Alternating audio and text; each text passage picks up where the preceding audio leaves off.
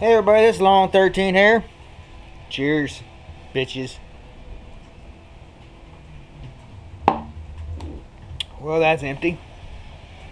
I don't know if you guys remember this in one of my videos where I put some glow-in-the-dark powder and water in here. Well, it didn't work too good. It's got some sediment in the bottom. It got real cloudy. Some of the stuff got hard and stuck to the sides. It just didn't turn out too good. So I think I'm gonna mix up some epoxy and some of the glow-in-the-dark powder and put it on the inside and maybe give it a good coating maybe on the inside. I'm gonna try that and see what happens. Okay everybody, I mixed a little bit of a Loctite epoxy, dries clear in 5 minutes, with the glow-in-the-dark powder, and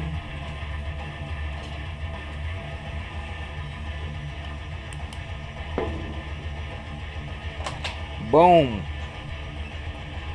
I mixed some of the epoxy and the glow-in-the-dark powder and I poured it inside and I shook it up.